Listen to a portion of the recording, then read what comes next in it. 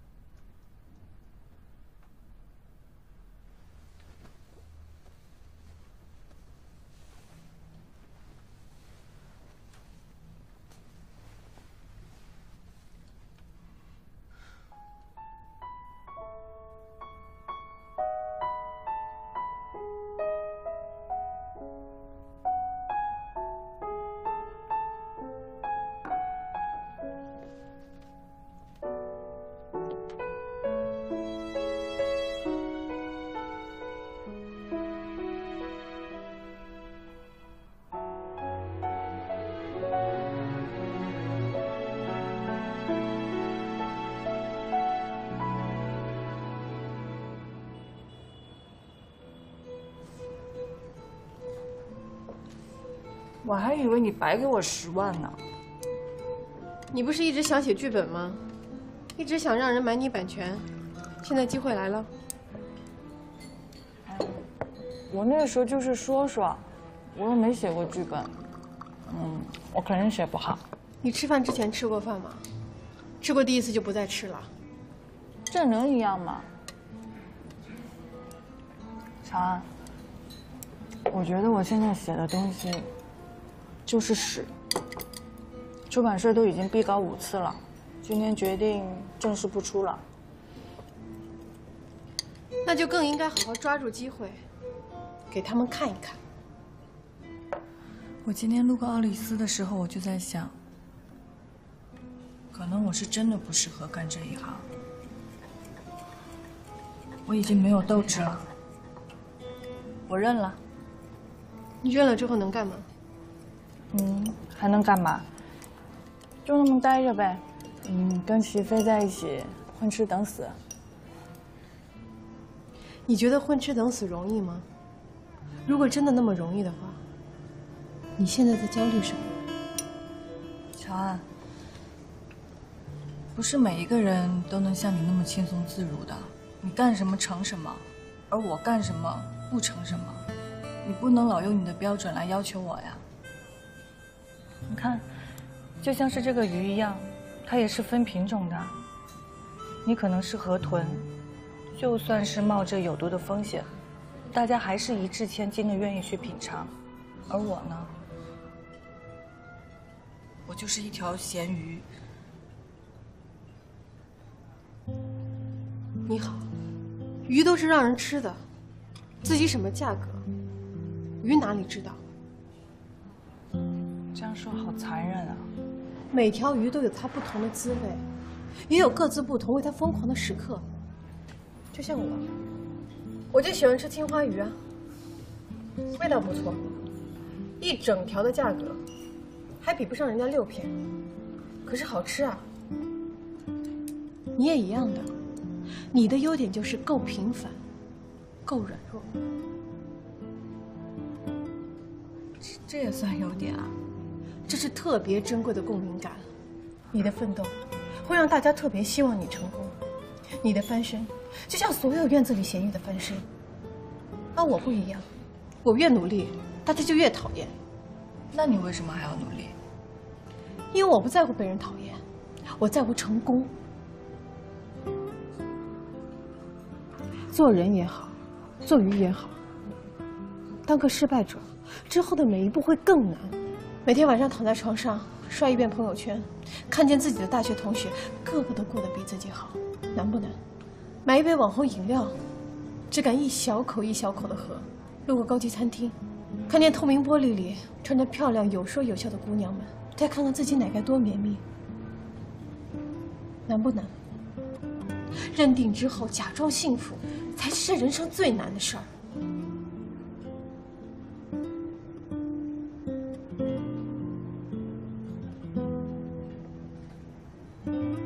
今天沈雪的录音你听了吗？她说27岁的女人就应该人道毁灭。我们听到这句话就应该点点头，说一句我认了吗？今天你努力一次，至少未来你想到27岁的时候，你不会后悔今天的你坐以待毙。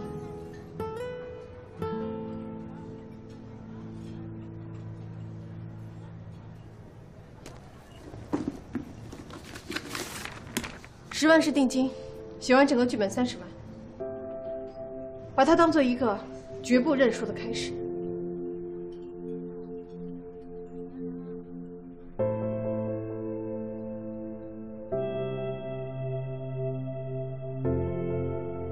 好，我签。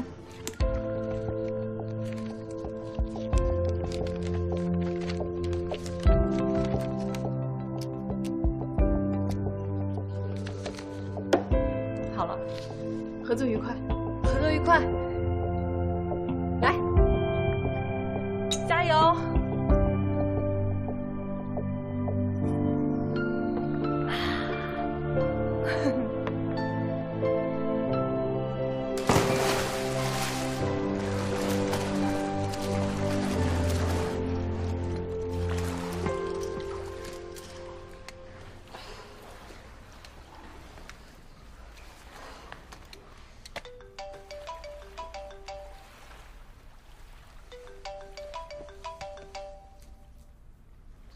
喂，喂，全姐，郭姐来公司了，说我不在，我跟她说了，可是她还是执意要等。那我就真不过去了。你把资料发我邮箱吧。哎，那晚上的颁奖典礼呢？我直接过去。到今天10点是24个小时，在那之前我是不会联系他的。沈雪是坚决不能用了。心碎俱乐部我已经拿下了，这次就等着挣钱吧。打通了？没有，占线。郭姐，是不是因为你也打我也打，所以占线呢？你刚才跟谁说话呢？我没说话。这 subscriber 有点 busy， 你看，装傻是吧？我不能，姐，我这么实在的一个人，我再打一打。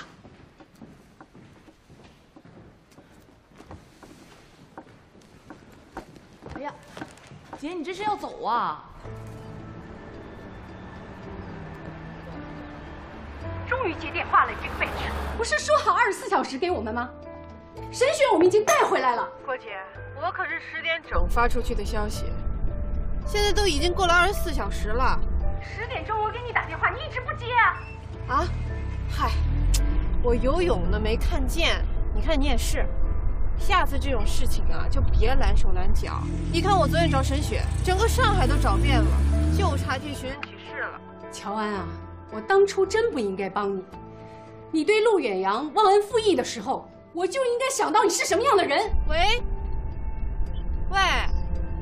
我进地库了，没信号。喂，乔安。喂，听得见吗？喂。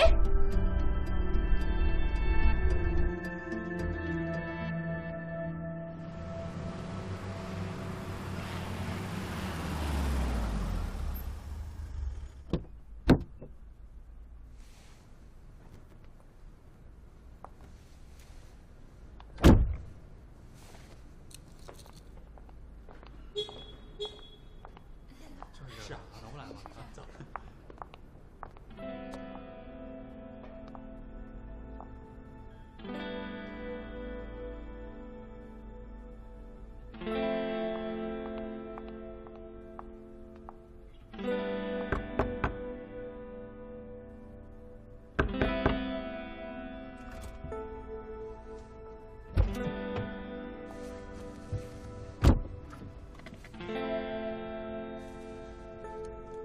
现在有多少人想拍你照片啊？你不会不知道的。无所谓了，拍到就拍到吧，还有什么更糟的事儿吗？更糟的就是给别人一个嘲笑你的机会。你就不能给我个机会吗？你也知道，我从16岁出道，我全家人只靠我一个人养活。这些话不如留给媒体和粉丝去说。是啊，你就是讨厌我，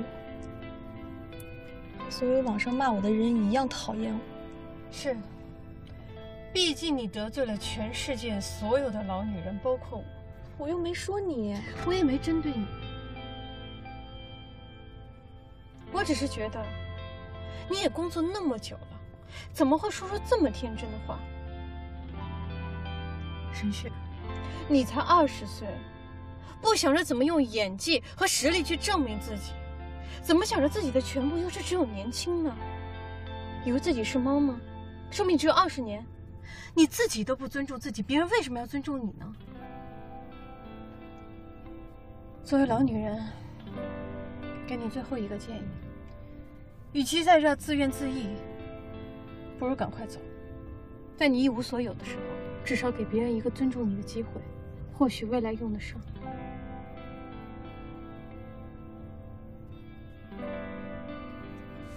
等等，你能不能送我到没人的地方？现在没办法开出去。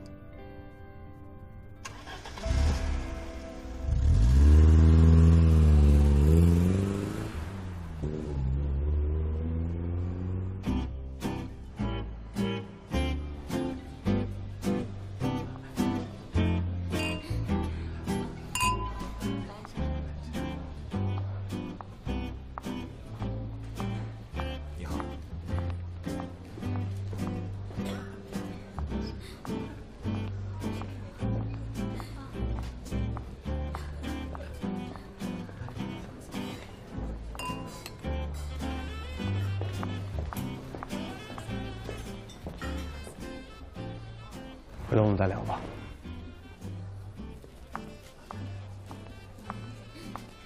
赵总度假回来，整个精神状态都不错啊。乔安小姐今天也格外漂亮。二郎寿司我吃了，邮件我也看了，都不错。准备合同吧。您都不问我新项目的事吗？能在一本小说上热搜的头1天就拿到编剧合同，你都处理这么好了，我还问什么呀？这么优秀的制片人，说实话，我是头一回见。不是我厉害，是赵总厉害。这就验证了一个说法：赵总不会投错的项目。你知道我的投资秘诀是什么？我们都熟到可以分享秘密了。我的投资秘诀就是，我只相信自己的直觉。心碎俱乐部，这次我力挺你，而且这只是一个开始。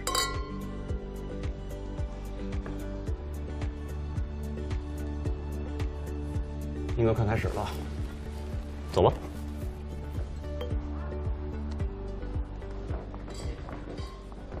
陆总，我去打声招呼。不好意思，失陪一下。我给你介绍一个行业里的大神级的人物。赵总，好久不见。好久不见。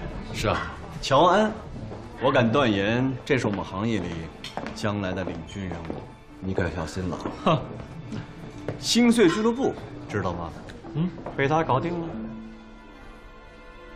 我也被他搞定了。赵总，换我来为你介绍吧。乔安以前可是奥里斯最优秀的员工呢。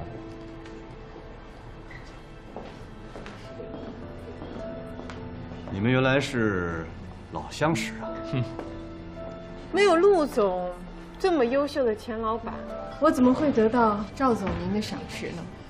陆总，乔安可是你自己没留住，不算我抢走的啊。那好，你们叙旧。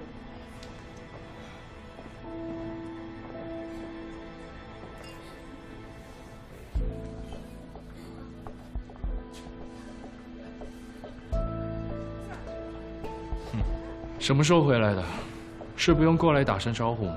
没必要。你是觉得我对你没必要，还是你对我没必要？都没必要。哼，不用对我这么有敌意。之后我们就是同行了。如果你觉得我需要对你道歉，不用。前男友的歉意，就好像一个明明不知道错的中年人，还要故作诚恳地说一声对不起，其实心里就在想，好了好了，你到底要怎么样？我们之间还不如坦荡一点，谁都别说对不起。陆远阳，以后我们就是竞争对手了，你既不用帮我，也不用让我。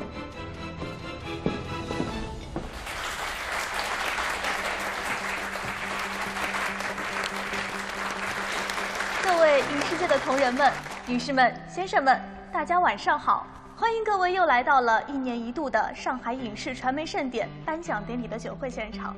那么本次我们的金牌制片人的奖项究竟花落谁家呢？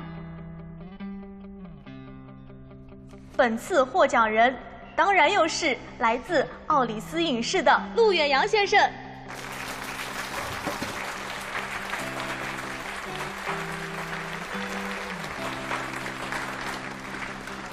恭喜您获奖了，谢谢。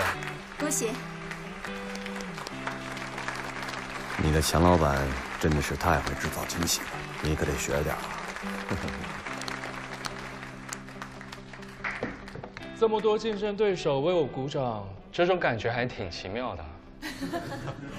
有很多人说我们影视行业是在为大家造梦，一部电影也好，不同平台播出的剧集也好，或多或少会带给观众不同程度上的感动。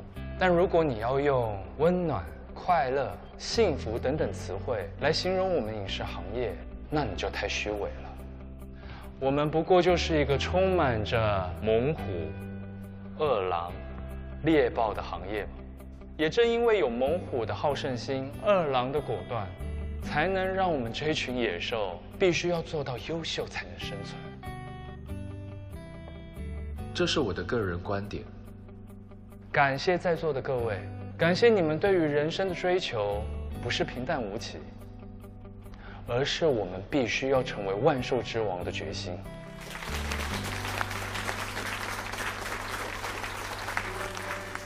我希望明年站在这里的还是我。对了，我们这个行业比任何人都清楚明白，一天的热搜代表的是什么意义吧？我当然不会浪费这次的机会，我在这里郑重地为大家宣布，我们奥里斯今年主推的项目——心碎俱乐部。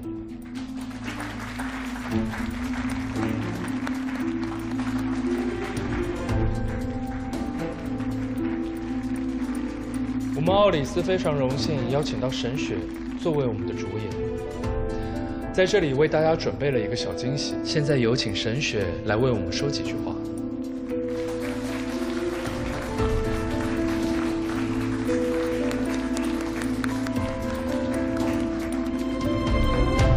感谢奥里斯以及陆远阳先生给我的这次机会，我也很开心可以和他们一起合作，谢谢。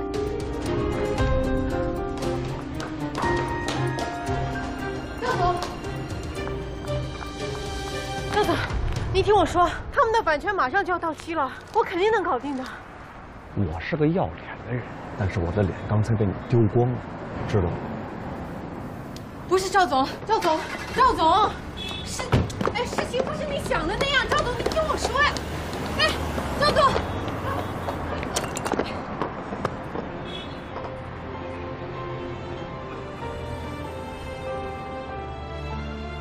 27岁，对于女生来说，真的那么难吗？我是说，对河豚和青花鱼来说，都那么难吗？焦虑、衰老、认命，就算在27岁的时候过上了美丽的人生，背后也是全靠死撑。乔安，抱歉了，你以为坐拥江山的27岁那一年，还是被年轻漂亮的女孩用任性占了座位，被赶下了超音速列车的头等舱。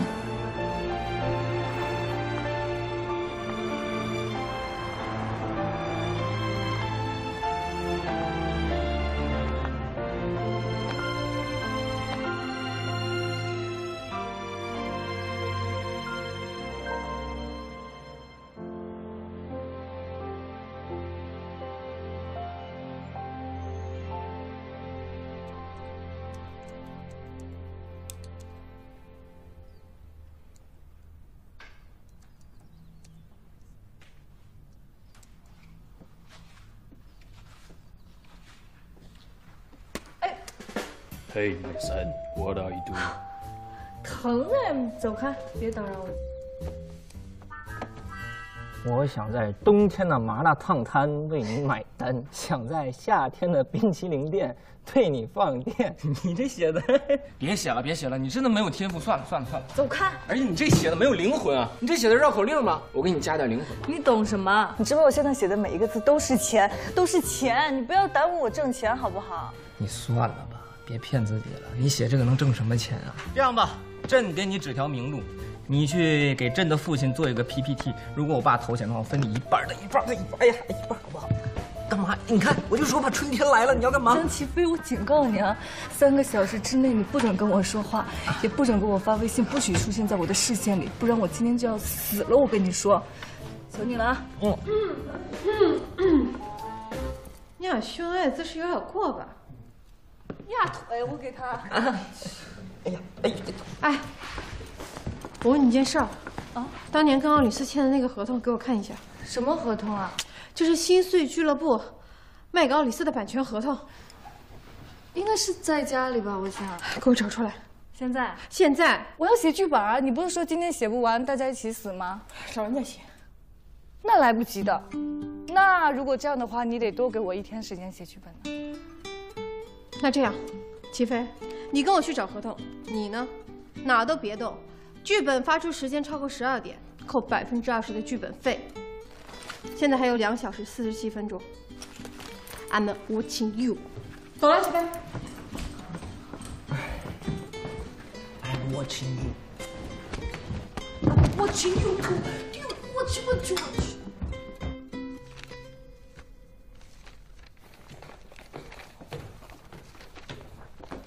哎呦，你跟你好啊，去申请一个吉尼斯吧。啊？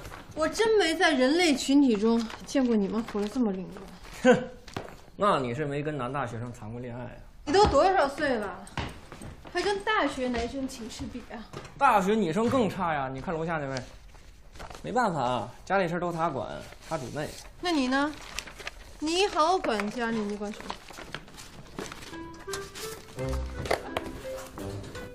我告诉你，我管什么。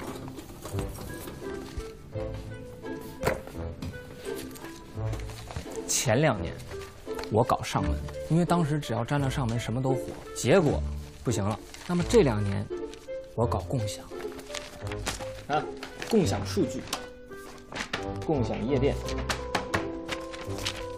共享单车。齐飞，你知不知道现在小黄车已经不行了？我跟你说，这真是我先想出来的。但是吧。 我就因为知道这东西肯定是好的，所以头1天晚上呢就提前庆祝了一下，喝大了。第2天就，但也没事。我当时觉得吧，这笔财可能就不该我得呗。齐飞，你能不能稍微成熟一点啊？我真觉得你跟6岁相比，除了那个头大一点，其他一点区别都没有。也不见得哟。是，我是没区别。 但您的区别可不小啊！我有什么区别？之前呢，你呢说话就很像我妈，我姨，反正就是长辈那种，特别有范儿，特别潇洒，特别拽。但是你这2年，我看你，你懂吧？你自己 get 一下。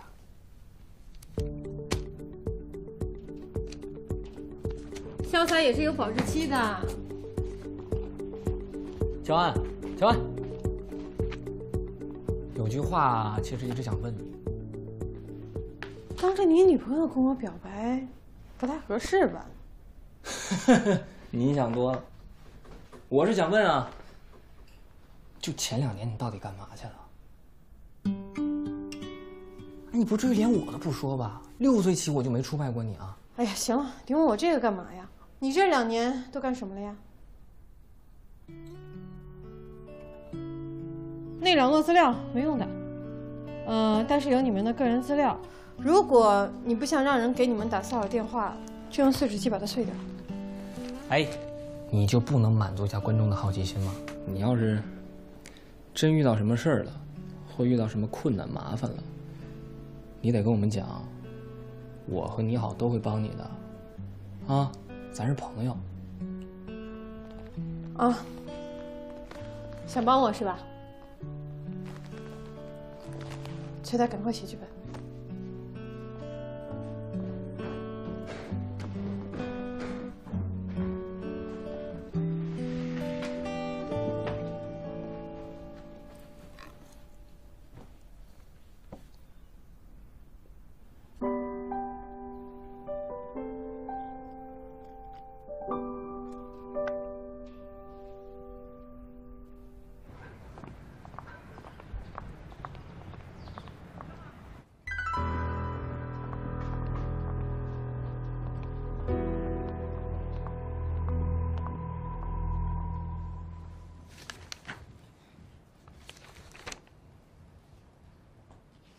不行，从我们法务组的立场来说，我不支持这个项目，特别是找沈雪来。现在除了沈雪，还有谁可以引起这么大的关注度的？沈雪的录音档曝光之后，所有找他的项目都换人了。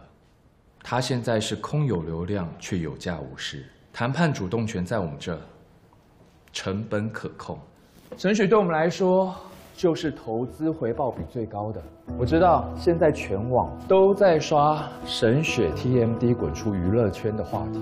我想请问各位，就过往所有掀起浪潮、被喊滚出去的女明星们，有哪一个没有决定逆袭，而是真的消失了呢？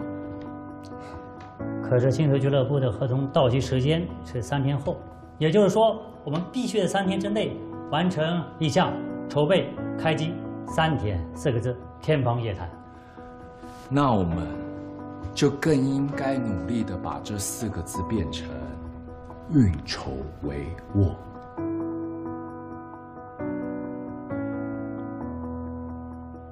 那也得有可行性呀。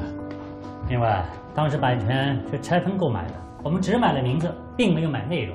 也就是说，我们除了星水俱乐部这5个字之外，别的什么都没有。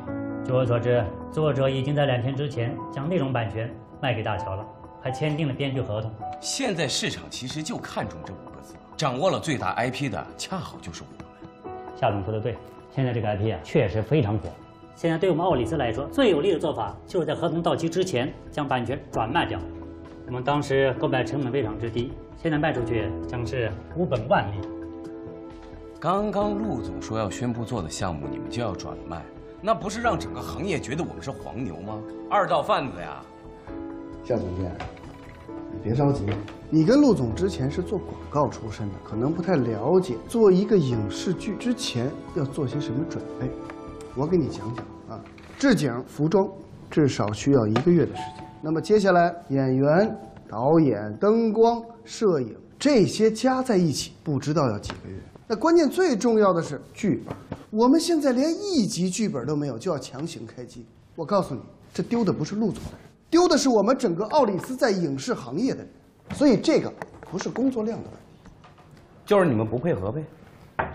可以了，各位，我们现在不是在拍辩论节目，版权的问题只要还没有到期，我们就有操作的空间。我们奥里斯从一个广告公司转型影视，小则几千万的电视剧，大则投资过亿的合拍片，我们哪一步没有争议，哪一步没有风险？怎么，今年是第3年了，大家都怕了？怪不得今天现在坐在这个位置的人是我，不是你们。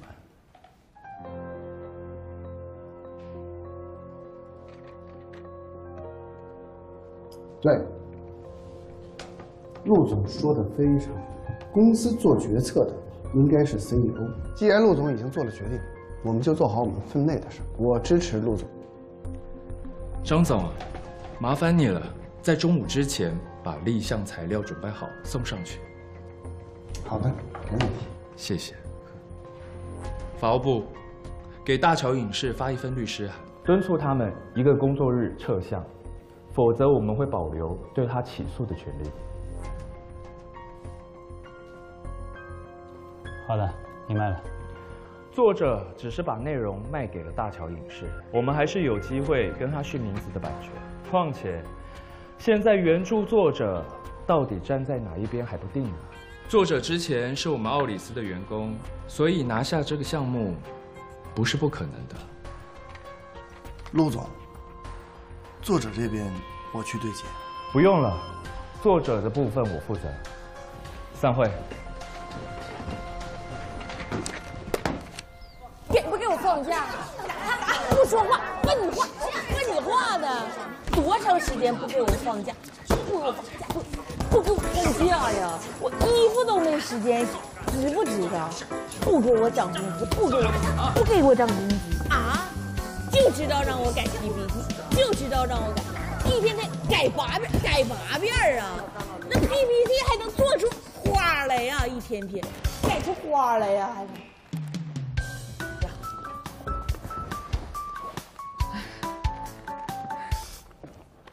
这是什么？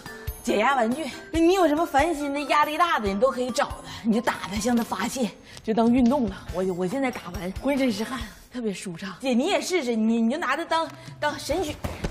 小崽子，奥利斯啊，陆远洋，王八蛋。美术方案过了吗？啊，过美术方案了吗？还没打呢。导演的候选名单有了吗？我们可以等投资到了再做候选名单，来得及。这些不做投资什么时候到？你们说几句话就有人投了吗？你们当我是什么？招财猫啊？没有。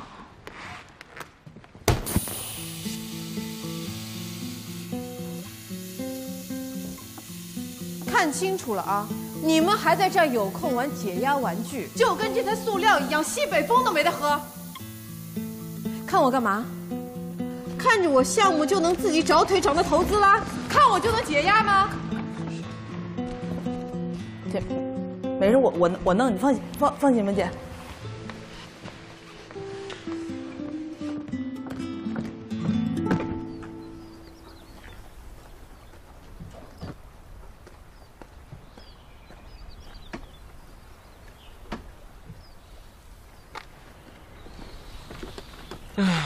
这哪儿啊？咱们怎么来的呀？我本来是想催眠你，让你给我当苦力的，结果催眠是成功了，苦力还得自己当。这也太早了，太快了。老乔，是咱俩这交情吧，虽然说没穿过同一条开裆裤，但我觉得意思也差不多了。哪怕你让我给你抛头颅打热血，但是早起真的很难做到，而且这也太早了。你还让我给你当苦力搬东西，你不觉得有点大材小用了吗？谁让你搬的？都我自己搬的。哼哼，很累啊。老乔，就你那几个糟老头子，我都不屑于去讨好他们，还得配合他们时差起这么早。行了，你赶快走吧，万一他们提前来了，你不行叫个代驾，你不是说困吗？哎。那我开走了，你一个人怎么回去？这荒山野岭的。没事，我有办法，我不会一个人回去的。嗯，你小心点啊。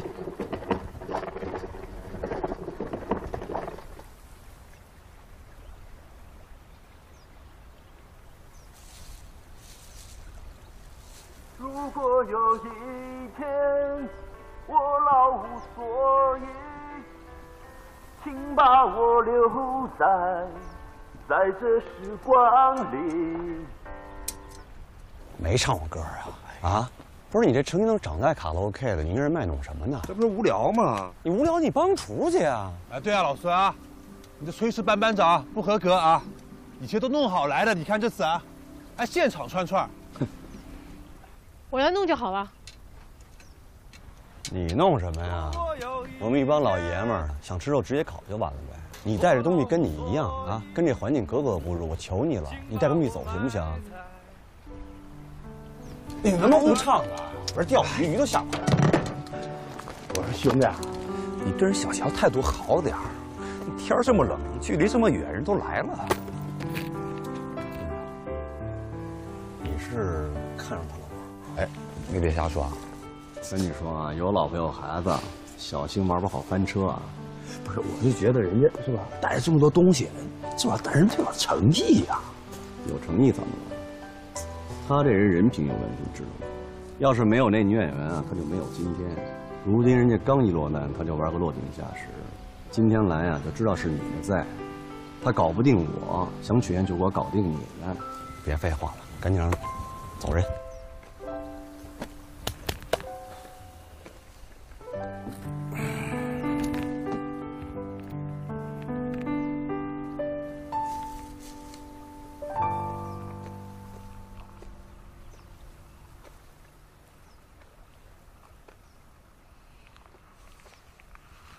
那个，赵总，心碎俱乐部那个版权，我已经告诉你了，这个项目我1分钱都不会投的。你的决心我也看到了，但是决定了就是决定了。但是你还这么一劲儿往上扑，过了。赵总，你也是白手起家的，您难道没有面对过利益与道义之间的选择吗？我恰恰就是面对过，所以我才特别不喜欢你。你看看我们这帮朋友，是不是在你们眼里就是一帮狐朋狗友、酒肉知己啊？我告诉你，我们不一样，因为我们在一起啊，生死与共，过过事儿。10年前我的生意遇到困难，10天之内我要还不上这个钱，天就塌了。当时我这个写好的遗书准备跳楼了，可是就是这帮兄弟啊，帮我东挪西借，还有的把老婆私房钱都给我了，才有了今天的我，才有了今天你口中的赵总。我就问你，如果哪天他们其中一个人也有麻烦了，你说我应不应该帮他们？我懂您说的意思，我知道，我欠深雪的。可是如果我不做这个项目，我就没有办法报恩。乔安妹妹，你还是不懂。赵总，做任何项目都有可能会出现幺蛾子，而且这个版权问题我已经在解决了。我真是服了你了，不撞南墙不回头。你看这样。我是这么想的啊，咱们之间呢，给彼此留一个最后的面子吧。事已至此，没有回头路，所以我劝你，还是带着东西赶紧走吧。不走。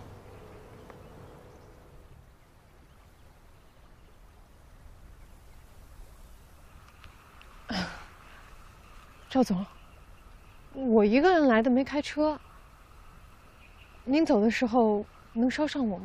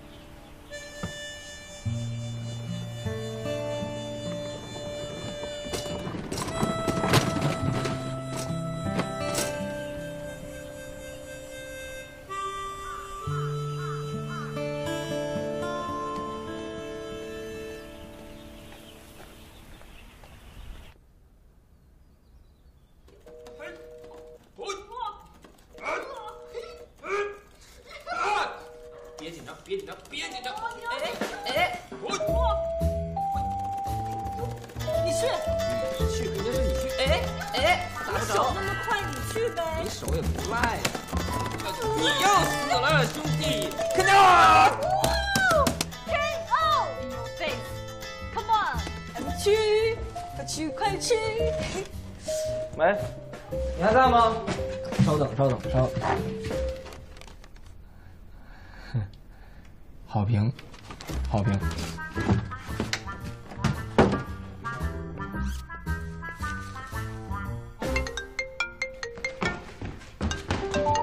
谁赢谁先吃饭啊！快快，选人。等一下，等一下。那我先把饭摆上了啊。喂，哎，乔安，陆远阳给我打电话了，我没接。什么时候？就刚刚。他是来找你谈版权续约的。你好，你可是收了我们家定金的啊。哎，我知道，你放心吧，我肯定签给你。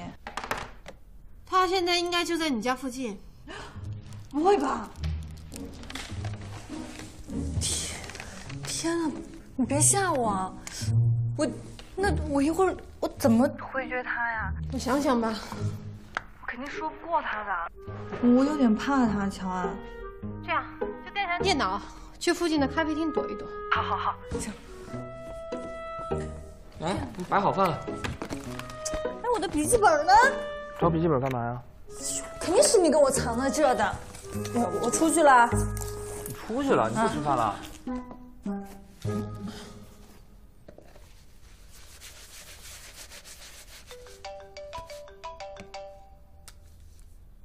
陆远阳说什么？哎，你好，新开的楼盘您需要吗？不需要。